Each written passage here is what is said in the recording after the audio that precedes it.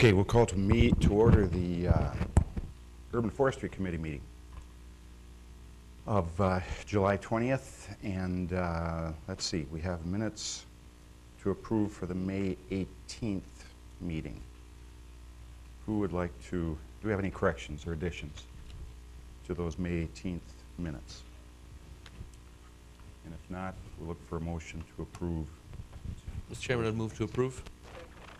We have a motion second. Any discussion? If not, all in favor say aye. Aye. Motion carries. Those minutes are approved. Okay, Mr. Hadley, you got two items, it looks like, for us today. Yes, Mr. Chairman. Good morning to you all, and welcome to the new member. Thank you. Thank you for participating with us. I think it was brought up during a few of the discussions on urban forestry and the past of what we've done for solicitation of donations. And I did look through the archives of some of our digital files and found a list of folks and a letter, and just wanted to make sure that that's what we still wanted to do.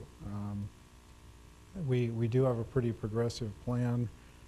Nothing on paper yet, but it's kind of all in our heads, of doing a block by block of the downtown core with decorative street lighting, possibly some art, and obviously trees, replacing trees. So to supplement that, the group in the initial discussion decided that maybe we should solicit some donations from the community to help move that along, because we do have a pretty limited budget. I think we had a $6,000 total for this year. 6,000 doesn't go real far when we're buying lights that are, you know, 3,000 or 4,000 a piece, to try to supplement what we're doing downtown. Just wanted to bounce that off the board and make sure that that was something that we still want to do. If that's the case, what we'll do is craft a letter and send it to that same list of folks. And as we find others, or if you know anybody else that we should include, we will give you the list and the letter that we send out. Just kind of looking for a concurrence that we still want to move in that direction. Any feedback from Mr. Hadley on that item? I can't imagine anybody would be against that. There are people who I know, especially when you start talking trees, would like to do that. Do you think, is there any chance there could be matching from the city with a program like this? Well, we do have a $6,000 budget that is our match now if it stays in this next budget as is. Additionally, I think that, you know, there might be some chances to do get some funding from some other sources from the city for, like, the public art, or, you know, some of those items that probably are going to go beyond what we can actually ever afford to do through urban forestry. I think for just trees, if we were just doing trees, I think the lighting and the artwork, and obviously the streetscape, Craig can talk about that, the cost per foot of replacing sidewalk and what have you, is not cheap. We did those 4 trees for Arbor Day this year, and there was quite a cost involved as far as just actually making it work on the ground. And in talking to the electrical folks and in looking some of the infrastructure we have downtown, all of our old light standards are on concrete that is in pretty poor shape.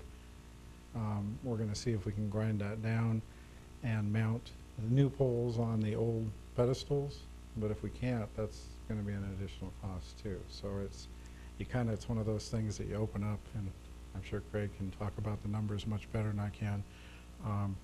You start opening up that little can of worms, and you have a number of things to address, and they always wind up being a little more costly than what you think. So if we were just talking the cost of the trees, I think it would be pretty simple, and we could do it, but it is, we have tree well locations and locations downtown where We have a 5x5 section of sidewalk, and it has a hole this big that was cut for a tree. Well, the tree's not there anymore. Well, we can't really plant a tree back in a hole this big, and we really don't want to do that. We want to pop that whole section out, put a tree grate in, and do it correctly.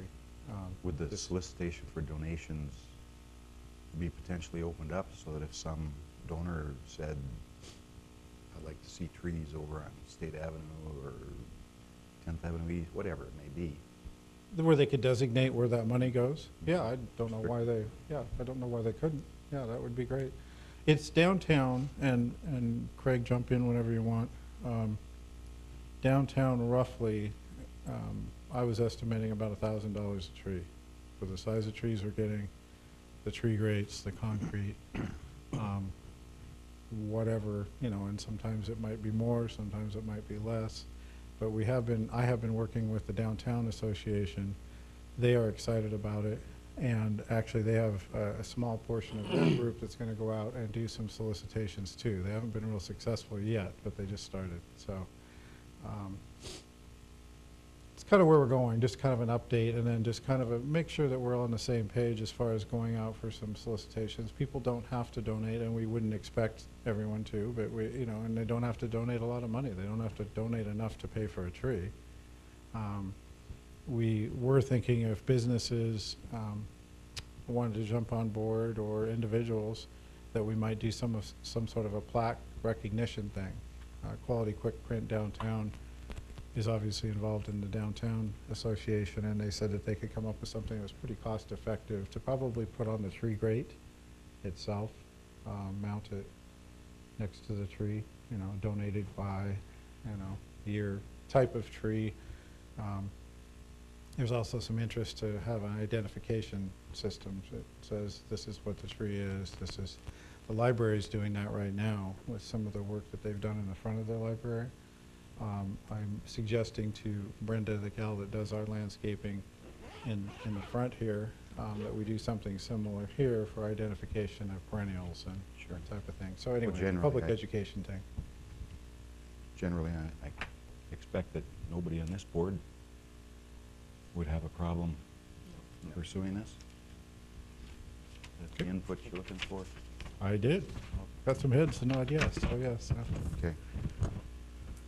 Okay, and then you have a report on tree planting up north?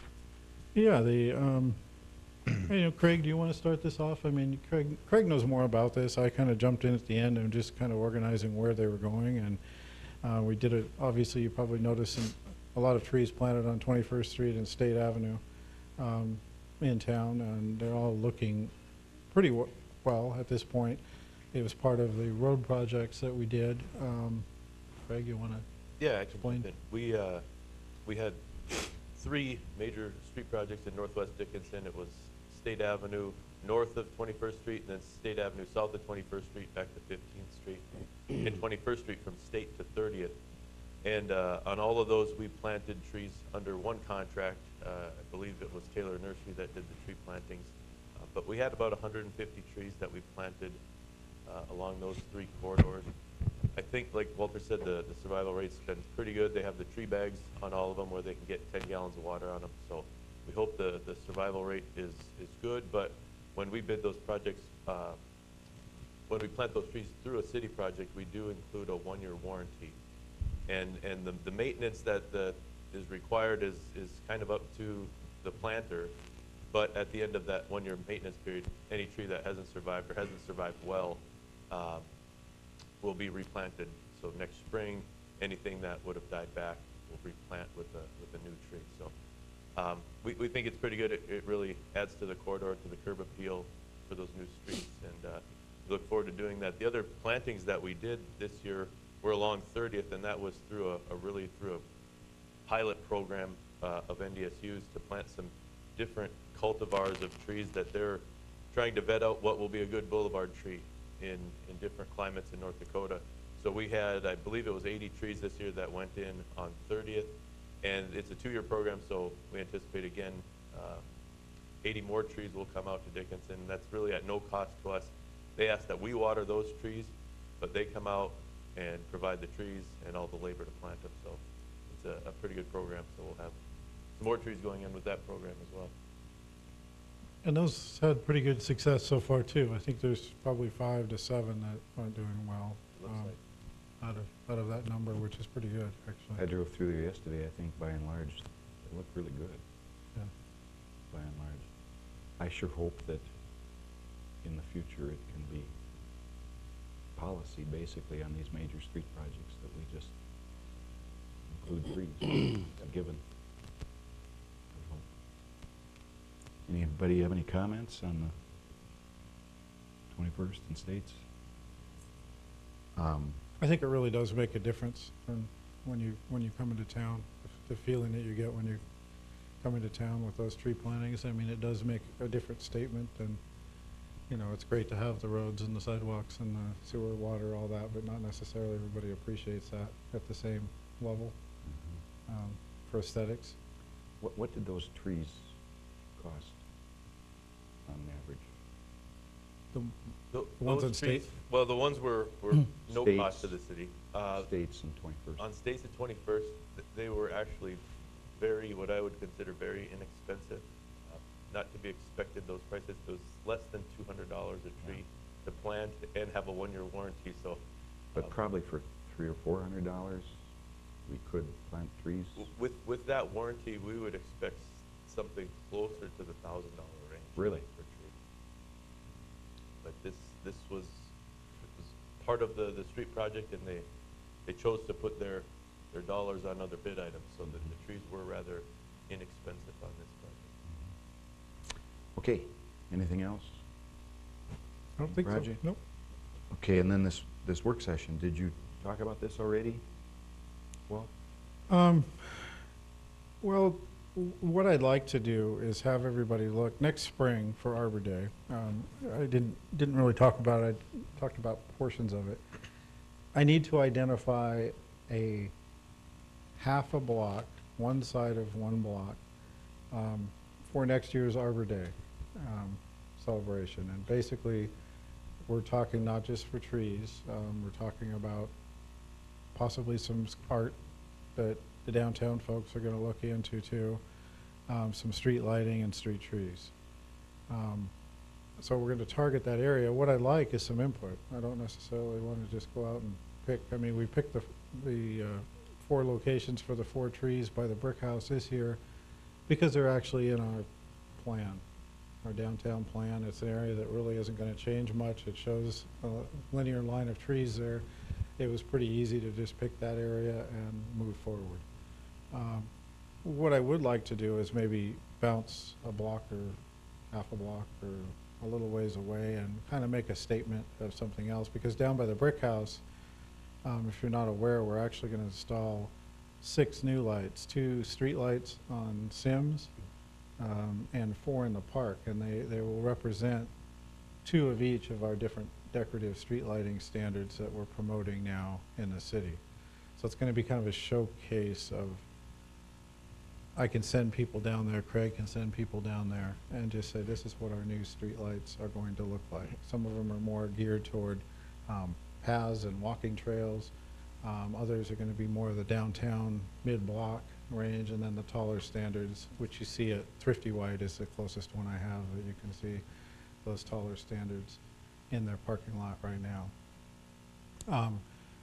I'd like the group to look, and I'd like to have some feedback. Obviously, we have a little bit of time before we have to come up with a plan and move forward on that, but I'd like you to maybe, as you're out and about, look at the downtown area and just give me some feedback on where you think. I prefer a short block because I'm trying to limit it to 2 tall standards and a couple of small light standards to keep the budget down. So I'd like to have a shorter block to work with, and just like some input on it, basically. See an area that we could actually improve that you think is very visible. You know, we'd like it to be visible to the community so they can kind of see what we're doing, and also people coming to the community. I'm sure everybody'd be happy to do that. In the end, you guys will probably have to come with, you know, if you want input here, maybe come with 2 or 3 options. So we've got something specific, but in the meantime, Expect everybody to be happy to do that. Yeah, and what we'll do is, I'll work with Craig and we'll come up with a plan when we identify an area, and we'll bring it back to the group and bring it back to the commission. Okay, So good. see where we're going. Anything else for forestry meeting? That's it. Thank you, sir. Okay, can we have a motion to adjourn? I'll second that. Second. Okay, we are adjourned, and we will call to order the July, Mr. Chairman, if you could hold off. Randy needs about 3 minutes to set up. sorry?